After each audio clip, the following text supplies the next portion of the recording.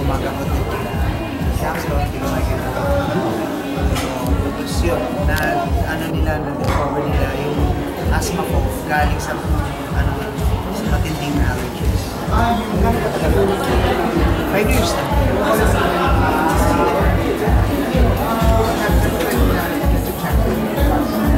Hindi. Kasi nalalaman na nila na kung saan ko galing yung allergies nga. Yan. Pero actually, hindi pa talaga ako nagpa-check sa allergies talaga. Sana po. Pero napansin ko, kasi pag may mold, may dust, may smokes, mga cigarette smokes, tapos yung tusok sa yan, wala na talaga. Nagsisikip na yun, ilong at saka yung nalamon.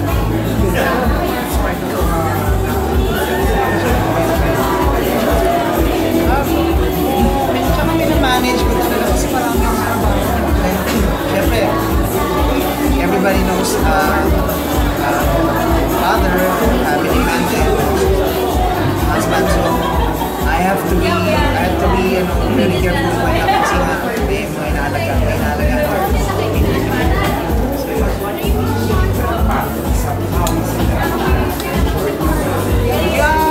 Hindi naman actually, sometimes, na pag sobrang stress ka na, pagpagod ka na, nakakapagreklamo ka na sa wife mo na parang ayoko na yata, sobra na yata. Kasi minsan, nakakapunta ka sa mga magagandang lugar pero hindi mo siya na-enjoy eh. Kasi nakita mo lang siya galing sa airport, nadaan mo lang, ay, dito pala yung Paris, tapos mas dahil ka na. Pag-gising mo sa the next day show ka na, tapos alis ka na, tapos sa next ka. Pero, I mean, bottom line na to sum it all, this is something na hindi mo take for granted kasi napakalaking blessing talaga siya sa pamilya ko, sa akin. Tapos siyempre, at the same time, maraming Pilipino, they're so proud of ano yung nagawa ko with the band. Kasi siyempre, kahit kasama ko mga Amerikano, wala bandilang pinag-trend every time they show. Hindi siguro, unless mag-disband lang. Pero as of now, they have no plans of disbanding. So, pero in case parang anytime I'm ready. Kasi actually, nung sinali nila ako, nung ginawa nila akong permanent member ng banda, I don't expect na tumagal ako eh. So sa akin, kung 1 year lang ako sa kanila, maliit ko lang ako Amerika na work with them, okay na sa akin eh. I mean, kahit nga lang isa o dalawa show na nakasama ko sa kanila. Pero after 500 shows with the band, I'm still here. They still keep me. So it's such a blessing. Ang good sa'yo na kanina, nasabi mo kanina, mayroon kang 2 years na talagang ano na. Naka-set na.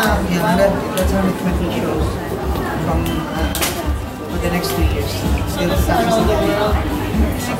I think so. Kasama ang Asia. Pero di Philippines? Asia, yes. Europe, Canada. How about your album? We're talking about it. Sana natuloy. I think it's about time for us to join. Another concert for here in the Philippines? Sana talaga. I'm hoping kasi the last one was 2009. Yeah, of course. Wala na.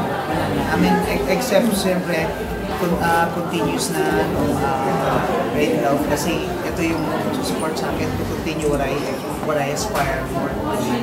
Katulad ng solo album ko and then more time with my family kasi every time away ako for 6 months then pag-uwi ko rin ang challenge with lost time experience. Arnel, how do you feel na yung legacy iniwan mo? Actually, hindi mo iniwan. Actually, hindi naman sana binigay niya ni Leia, ikaw, at saka si Charisse na talaga naman kinikilala ang talento ng Pilipinas. I think I'm so grateful na meron akong naiiyambag kahit paano sa mga Pilipino at siguro I'd like to think na nakakapagbigay rin ako ng malaking inspirasyon lalo doon sa mga aspiring musicians na sometimes sila yung left out, sila yung nadi-discriminate kasi katulad ko, hindi naman ako matangkad, hindi rin ako tisoy. Alam mo yun, hindi naman ako may kapugian na parang yung talagang yung tinitingnan ng Pinoy na parang maging yung artista quality talaga or singer quality. Pero I was able to make it kasi meron naniwala na nagyaga sa akin na sa talent ko. So, yun, mas sa kanila ko ino-offer kung ano mang klaseng success I have right now, sa kanila talaga nakadedicate. Thank you. Yung pinagdaan. Karane, inaasahan mo ba namin ang journey yung babalik sa Pilipinas? Ay, ako, lalo na ako. Kasi I've been really working hard about it na sana madala ko pa ang journey. Kasi I just want everybody to know na I'm alive and kicking with the band. Kasi maraming chismis na lumalabas. Matagal na ako natanggal sa journey, pero nang di nila alam kasi hindi na nababalita. Year after year for the past 8 years, solid na kasama ko dito. Sir, isang tanong ko. Ang main endorser na ako ba yung presidente? Ay, naku, sana no, May lumapit meron, na ba? pero May lumapit na ba? wala. Pero wala akong i-endorse, pero meron akong parang nasa akin, nasa puso na sana pa natin. Sino po? Mahirap. Parang hindi na lang ako makuha.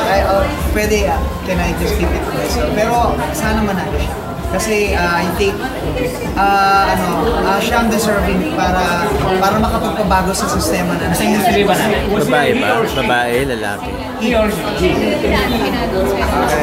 Thank you, sir.